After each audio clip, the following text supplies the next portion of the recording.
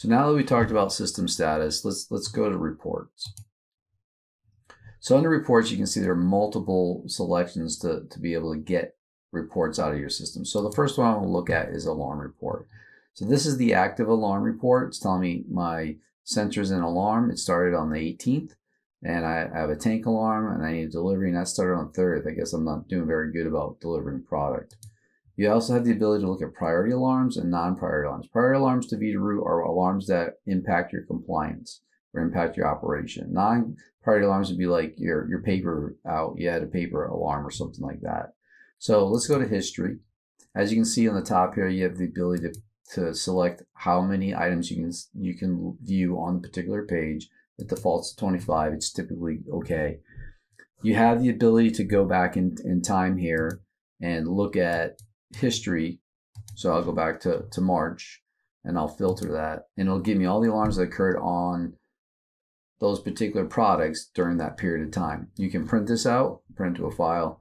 It's great. You know, it's just a quick snapshot to know what's going on from a history perspective. So let's move on to the next one for me is inventory. Now everybody wants to know what their current inventory is, so you can click on current inventory, go to tanks. It just gives you a quick snapshot. You hit print, it brings up a print menu. You're able to print out that particular report.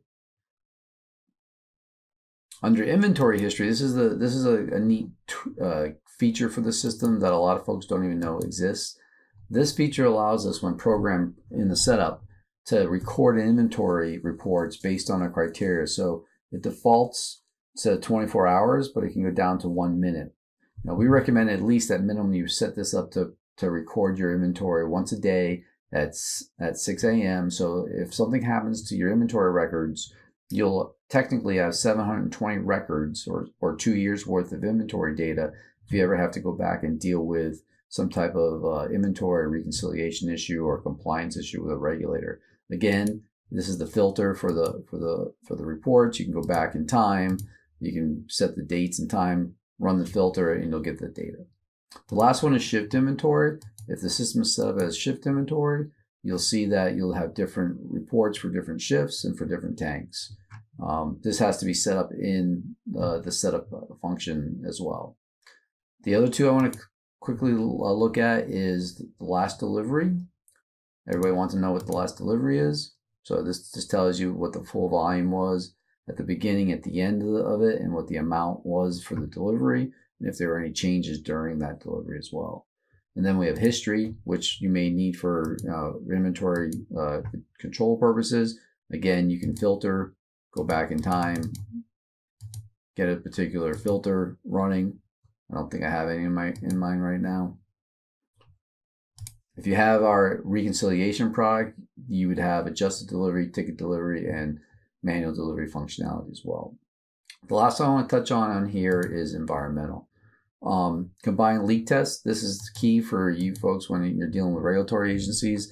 These are our past test results. As you can see, SLD or static leak detection. These are the results. It shows you gross leak test, so on and so forth. This is the last test that it ran. Line leak, there'd be line leak alarms in here as well, or line leak results as well.